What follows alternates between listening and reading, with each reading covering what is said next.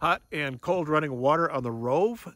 This is a point that we've worked hard to get to, and this is a point that's been a whole lot of fun to get to. This is the Arch in Eagle Canyon along the San Rafael Swell. That on this episode of Utah ADV.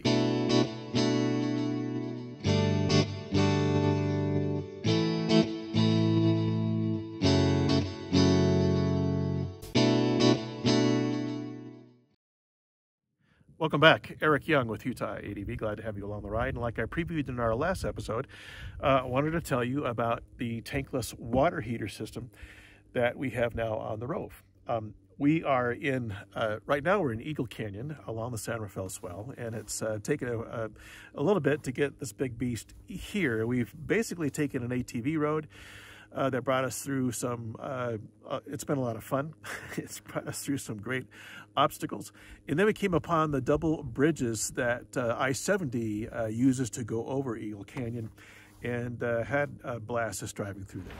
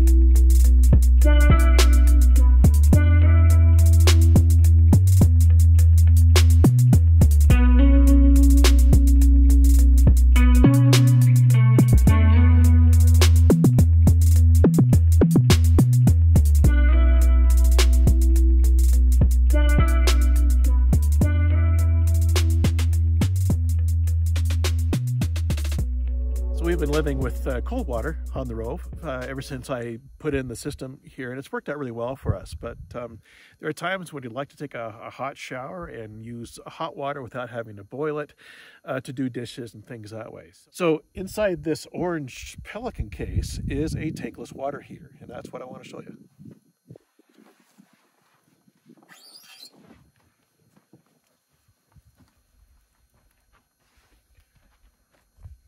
So it took a little bit of rigging to put this together and some engineering, because the case itself was a little on the flimsy side. So I went through and reinforced it with a diagonal bar, angle iron that goes on the inside. It's made out of aluminum that attaches to the lid there. And then the case itself attaches to this plate that attaches to the swing arm as it goes out. The tankless system is inside. And because the top of the tankless system needs to be vented, because that's where a lot of the hot air comes out of that, I decided to use the lid to hold the tankless water system and have the bottom of it just become its door or its cover. Okay, and this is it. It's made by Camplux. I looked at a number of them, Julco or Ulco. Another one, and then this one at the price point, and with my fear of maybe beating this up too much, I thought I'd start off with an inexpensive one.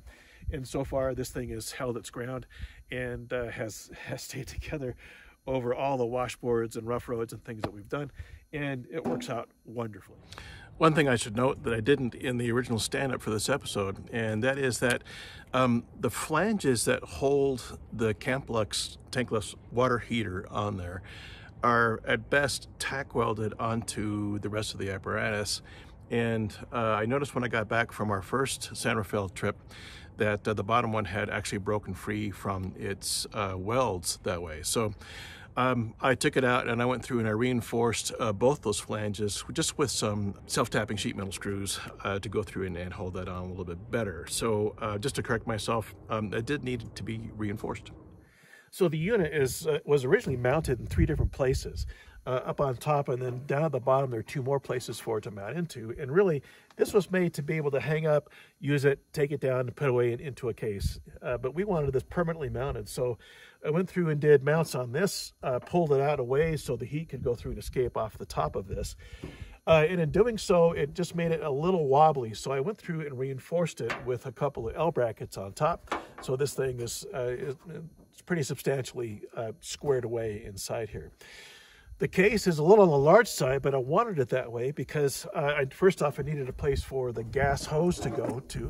And so I used some clips that I screwed into the case itself, and those clips go through and hold this where it needs to go. And then on top here, if you'll see, this is the shower wand that's held up here with a quick fist grip, and everything closes up into that. So let me show you how this hooks up. So at this point, you're familiar with the insert. And that's what drives then the water pressure for the tankless water system. And I put in this hose that comes off of the pump that's inside the insert, and this goes through and connects directly with a quick connect into the cold water in. Okay, this I'll go through and connect to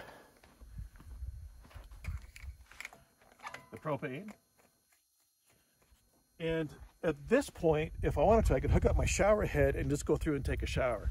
The unit comes on automatically when it senses water going through it, and then it turns off automatically when the water is done. The sink is set up for this as well. Let me show you how. Come on in here with that.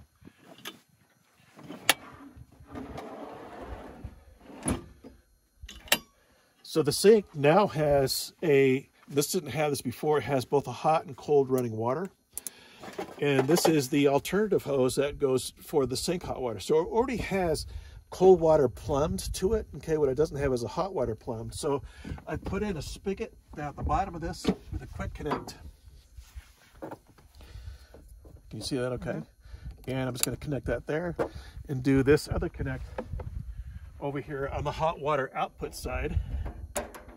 And I am ready to go. So I have a number of protection valves to keep water from leaking inside the cab. The first one here is on the main spigot that goes inside. I'm going to go through and turn that on.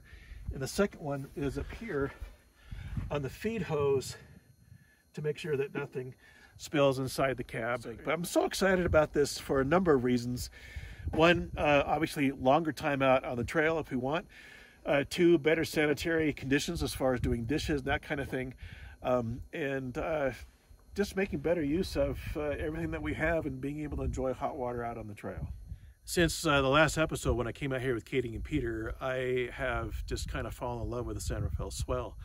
And I didn't realize, honestly, what's here. I have driven over this part of the area probably 100 times. We are just taking a day today to come on down and explore a canyon, this one being the Eagle Canyon, where the arch is. We're going to go to the Swasey house and then maybe make our way up, road permitting. So we're hoping to go up to Buckhorn Wash there and to take a look at the petroglyphs and then hit the main road on out to Highway 191, I think it is. It takes us up to Price from that point. So we might have some more B-roll.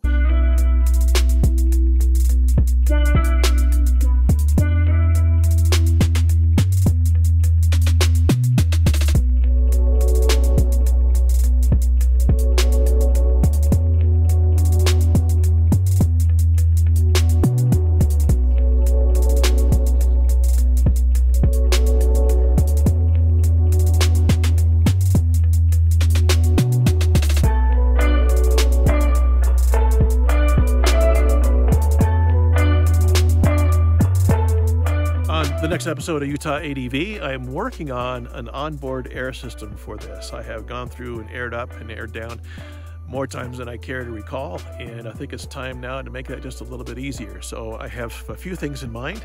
Peter has helped me engineer some ideas with this, and so I will outline that for you as I start putting things together here on the next episode of UTADV. So thanks for watching. You know what to do. Subscribe if you haven't, please. Hit the like button, all those kinds of things, and we'll catch you on the next time here with UTADV. All right.